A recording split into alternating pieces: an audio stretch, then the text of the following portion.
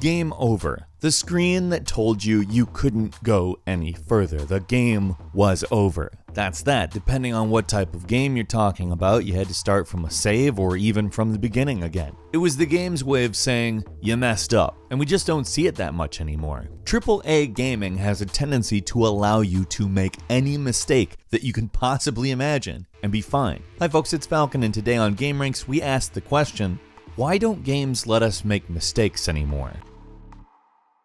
Now I want to start off saying something so that we don't get confused as to what we're talking about here. Video games are enjoyed by more people, they're more successful as a medium than they ever have been, and accessibility features are not what we're talking about here. Instead, let's talk about AAA games and the affirmation that you are in fact a good gamer. AAA games occupy the same space in video gaming that any Michael Bay film would in the movie industry. That's not to say the quality is the same, but AAA is essentially the equivalent of our blockbusters. There are good blockbusters and there are bad blockbusters, but the main reason they're made is to give you some entertainment. A AAA game isn't necessarily a hardcore game. But how did it get like that? Well, in order to trace this, we have to talk about consumerism. The idea that the customer is always right, and whether or not it is true, and whether or not the company actually truly caters to the actual overarching good for the consumer isn't as relevant as making the game flatter the consumer.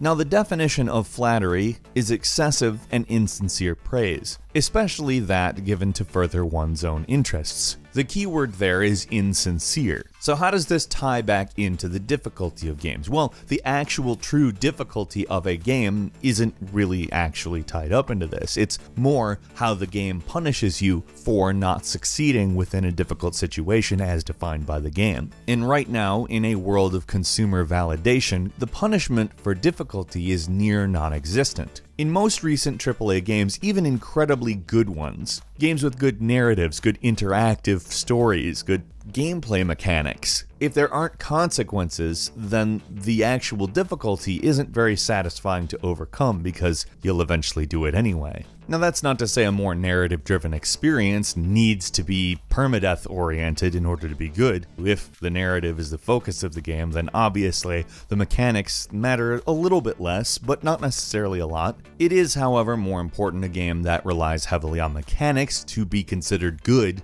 doesn't just hold your hand the whole way. And this isn't me going, games all hold your hands. It's a button appearing over everything that you can actually do something with. An arrow pointing you in the right direction at all times. But that's not to say there aren't people who would at least prefer the option to have that in the game. And ultimately, I think that's really the thing that we need to start thinking about is, why don't we even have the option?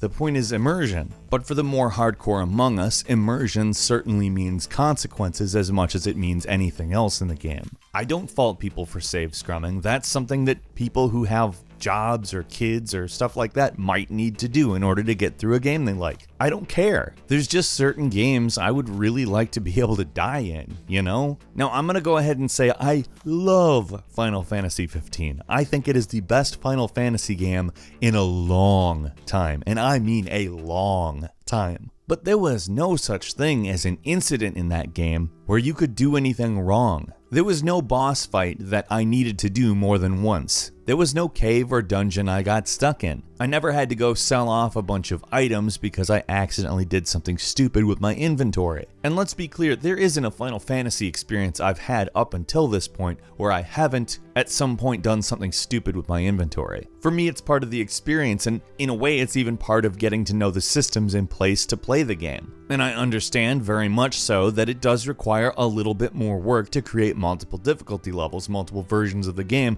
but wouldn't it be relatively easy to just say, alright, in this mode, there's consequences for dying. And I'm not saying that the game has to be the most punishing thing in the world. Dark Souls is difficult and punishing, but honestly, I feel like it's really fair too. It doesn't rely on superficial things to up the difficulty level, it just, makes it so that there's consequences for not doing things right. And like I said, I think the real solution is making things options, making it so that there is a mode for people who want to play it with more consequences, and a mode for people who don't. And I also think there should be accessibility features so that people who don't necessarily have the ability to play the game in a hardcore capacity can still enjoy it. And truthfully, these aren't things that you'd need to go through the entire game and make changes to things. Make the mode with consequences, maybe give the enemies 120% of their normal HP, so that they take a little bit more punishment and the consequences of losing are more apparent. I mean, this is a medium that can change for every single person, and not every single person wants a guided tour through the game world. Some of us like to go off the beaten path, and some don't, and that's fine. I'm not saying that there's something wrong with playing a game the way that I'm criticizing games forcing you to play at the moment. My criticism is that we're all forced to play games like this. Every mode is easy mode, at least in AAA games. Indie games are definitely giving us some different experiences,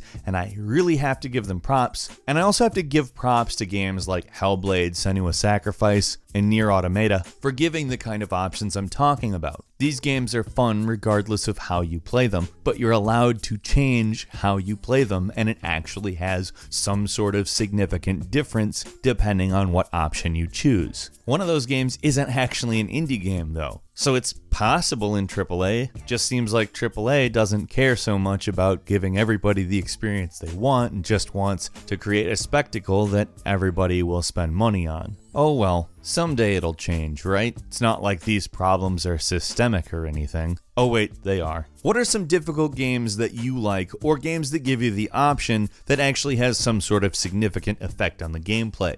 Leave a comment, let's discuss. If you enjoyed this video, please click the like button, and if you're not subscribed, now would be a great time to do so. We upload brand new videos every day of the week, and the best way to see them first is, of course, a subscription.